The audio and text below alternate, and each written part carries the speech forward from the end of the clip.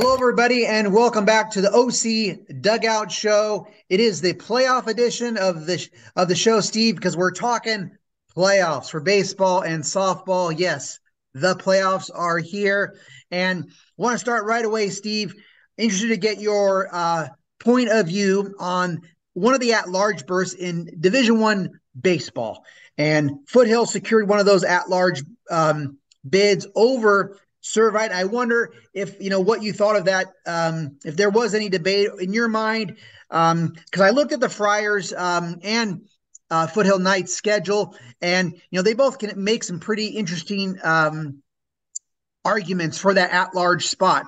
Where Servite did beat El Dorado from Foothill's league. I think they also beat Villa Park from that league.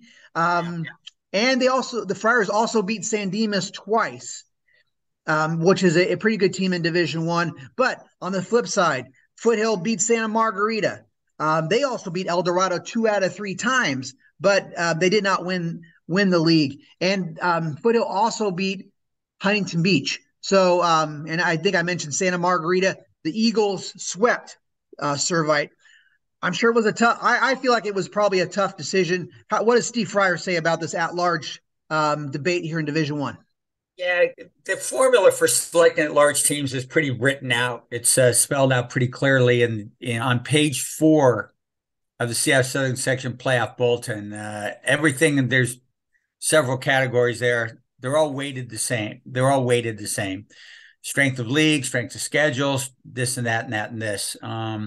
So Foothill must have come out on top in the formula somehow. I'd have to sit down and break it out to spend a good portion of time doing that. But I know that the Southern Section people, they did their, as we say, due diligence and figured it out. Orange Lutheran was going to be, in no matter what. Everybody knew that. Who would get that second at-large berth? Trabuco Hills was certainly a candidate for that, but Dana Hills kind of took care of that and knocked them out of there. And they didn't have the 500 or better record to get in. But you got to be 500 or better. Both these teams were 500, Servite and Foothill. So Foothill got it, and they got to go play at Santa Margarita. Now, they've already played Santa Margarita. They played on March 3, beat them 6-4. So that's got to be pretty comfortable. And they also beat them last year in Division One in the second round of the playoffs. So they have that sort of going for them. But Santa Margarita went 14-1 in the Trinity League. Wow. So that's a tough game for Foothill. But they can do it. Division One baseball, as I like to say, is the toughest team championship to win in the CIF Southern Section. 7 innings, 21 outs, a ball strike call don't go your way. A double play you don't turn could just derail the whole gosh darn thing. So it's pretty tough. All right. Well, thank you, Mr. Fryer. Now, speaking of the Eagles, and all credit to the Trinity League champions, but was there any debate that Huntington Beach should be ranked the number 1 seed in Division One, not the Eagles, Mr. Fryer? Well, Santa Margarita is number 2. Notre Dame and Sherman Oaks is number 1. All right. And Excuse me, for number two. Number 2. Yeah, no problem. There's a lot going on. Notre Dame's been number 1 in the state for much of the year by Cal High, our friends at Cal High Sports. They're number 1 in the CIF Southern Section poll, which says a lot about your seeding and things like that, the final rankings. So Notre Dame and Sherman Oaks was going to be number 1. They also won the Boris Classic South tournament, which was a bunch of these teams were in. Yeah, right. So that helps a lot too. Huntington Beach, really fine team. They lost to Notre Dame and Sherman Oaks in the championship game of the Boris Classic South. So I think the rankings have a lot of play in that, and I think it went pretty well. Jay Sarah is seeded 4th. They got a long road trip. They got to go to Yucaipa, 72 miles one way. Thankfully, there's the 241 toll road, going to make that somewhat easier for those guys. But that's a tough one going there. Division One champion, Division One defending champ, Jay Sarah. That's a good matchup there. A lot of good teams in Division One, dude. Let me tell you, Cypress is good. Pacifica has been very good. Some really good teams up and down this division. Villa Park which had a tough time of for a while. They lost like 6 or 7 games in a row, but they've risen back up, and they may be a tough team to beat. They got too many good players with Zach Brown throwing it, Brandon Lou throwing it, Gavin Gravovic hitting the heck out of it. El Dorado finished strong with a win over Foothill. They got to go out to play San Dimas, which was good enough to be Boris Classic South tournament. Team to watch out for outside of Orange County Division I is Corona. Really good. Got this left-handed pitcher. I'm not even going to try and pronounce his long multi-syllable name. Best pitcher I saw all year. Lefty. Fantastic. A lot of good teams in D1. Should be fun.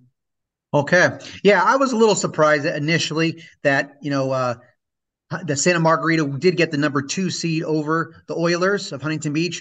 But hey, if I'm debating 2 and 3, in theory they should play each other. I just need to calm down. But it was interesting to me. The Baseball Advisory Committee selects these. They see the teams, they put it together. Those guys, those are all coaches, those Baseball Advisory Committee dudes. They know what's going on. They've got their handle on it. Yeah, they're going to be wrong. Sometimes you see the team number 1 and they drop in the first round. And we've seen it happen. It's tough. But you got to go with what you got to do. And I'm glad, if I was to seed these teams, I would probably do it pretty much the same way. Try and regionalize it as much as you can, if you can. But these teams are kind of spread out some. Santa Margarita Foothill is a good matchup. Notre Dame, Sherman Oaks going to be at home against Hart of Newhall.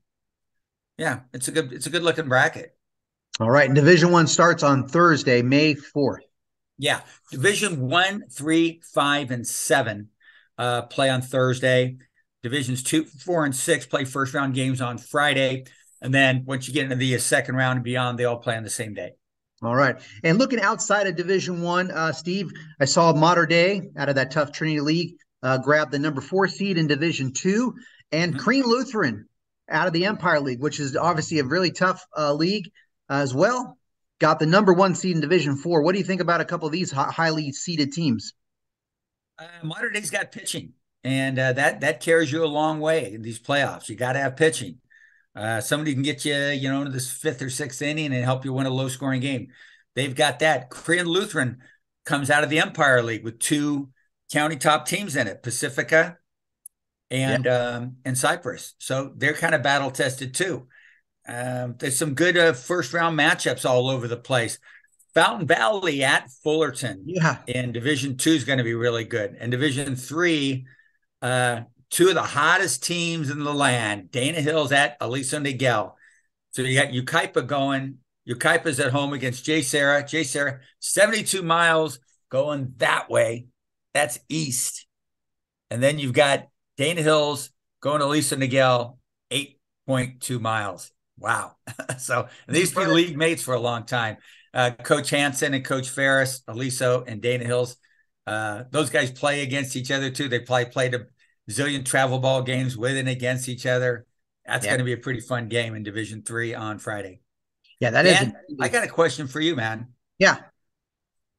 Norco, softball. Los Al, softball.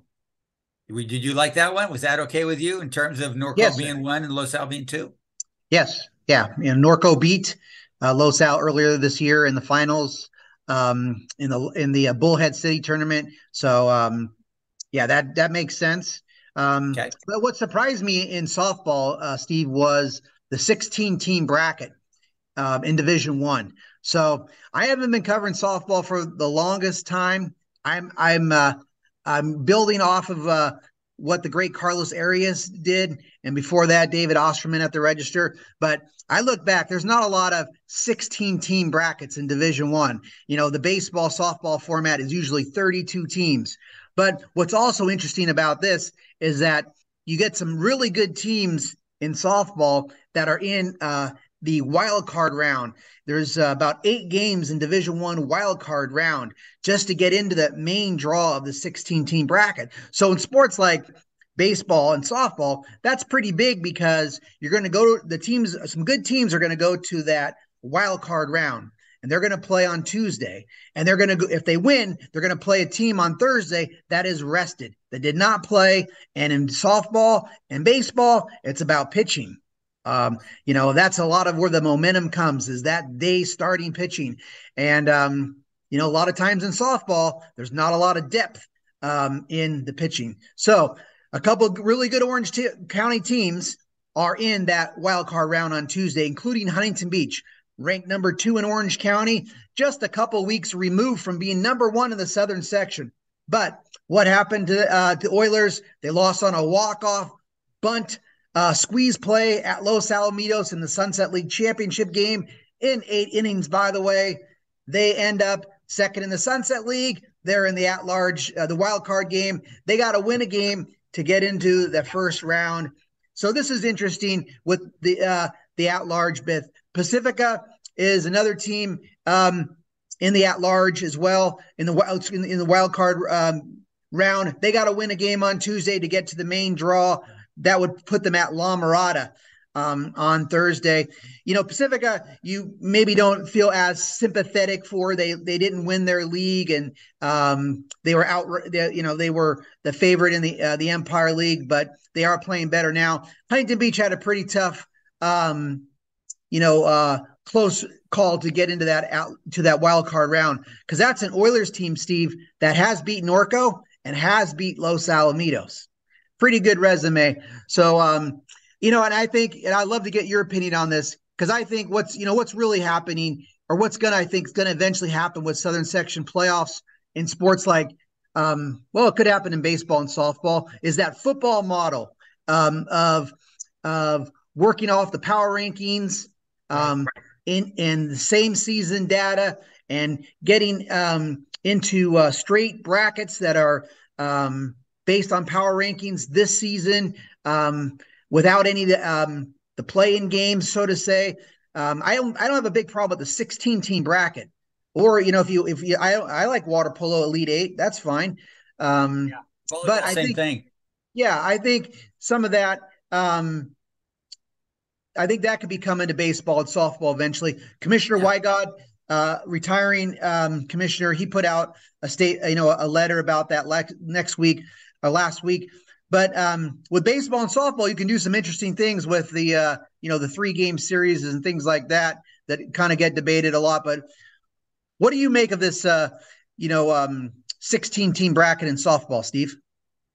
Well, that's in such an elite group of teams out there. Gosh, I looked at some of the wild card round games that are in that. Huntington Beach has got to play a wild card game. Villa Park, I know, went in as a large team, but that league, Esperanza, et cetera, is pretty tough. So, and then Pacifica has got to play a wild card round game. I don't know, I think with the competitive equity thing, if you're going to do it by PowerPoints and all that, who's going to do that for baseball and softball?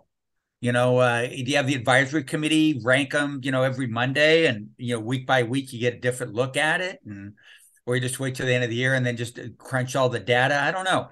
That's going to be an interesting challenge. But I think with football, when you use the current year as your baseline, 65% of your weighted baseline for your PowerPoints profile, pretty good.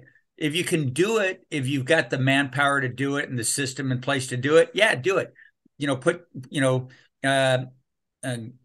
Place your teams in the brackets by how well you did this during the current year. It's better than, because 2 years ago you had a great senior class, but you don't have that senior class this year.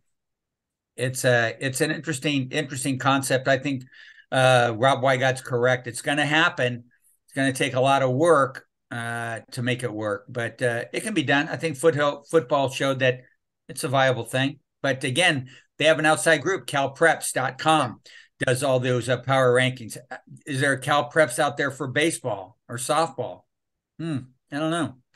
Not right now, but maybe you can do it in-house. It's a lot of work, but it could be done. Yeah, it's going to be interesting where it goes. The other one of the interesting things that really, just so people understand how it became this way, was there was at the beginning of the year, they placed 27 teams in Division I, and you need 25 of those teams to be entries and eligible for the playoffs to make a 32 team bracket, and they came up one short at 24, and they had to go to a 16 team bracket. And Yeah. one of the teams that that wasn't 500 and wasn't an automatic qualifier was Mater Dei, and they lost their last game, second game of a doubleheader to Rosary, and that was it. If they would have won that game, we probably wouldn't even be having this conversation. There'd be a 32 team bracket. So these are interesting Southern Section rules with playoffs, but the Southern Section's evolving, and we'll see where it goes. So another softball question for you. Yeah. What Orange County team has the biggest chance to win a CIF championship? Is it Cypress in Division 3? Is it Trabuco Hills in Division 5? Who is it? Actually, the Mustangs didn't make it in, believe it or not. Even though they were the #1 ranked team in Division 5, they weren't automatic qualifier out of the Seaview League, a 4-team league. And they also, there was no at-large burst in that division. So they got that. For sure. When I saw the last poll come in, I thought, oh, Trabuco Hills, they're flying high in D5. But I didn't even look at that at Division 5 bracket. I looked at 1 and 2 and 3. They didn't get in, huh? They didn't get in. And, that's a similar story of, it was much more extreme last year with Canyon not making in Division 3. They were the same situation, but Canyon had won the Michelle Crew Classic that season, and they had an ace Division 1 pitcher in Kylie McGee going to Arizona State. So they were looking like a huge team to watch in Division 3 if they could just get in. Division 3, they're your Michelle Crew Classic champion, win maybe the toughest tournament in the state. Yeah. They didn't make it in Division 3. But to answer your question, I think Los Al's got a great chance in Division 1.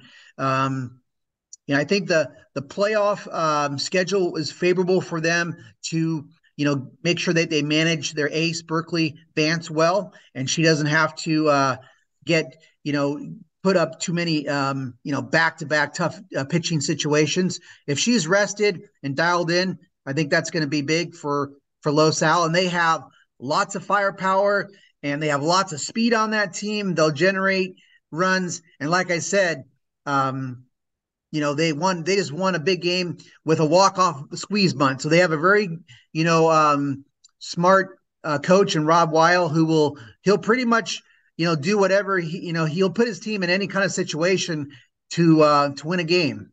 He'll squeeze bunt, he'll double steal, he'll fake bunt and run people. He does some interesting thing, and he has some kids that can really drive the ball, either out over the fence or to the gap. So watch out for Los Al. I think Orange Lutheran and Huntington Beach are really good as well in Division 1.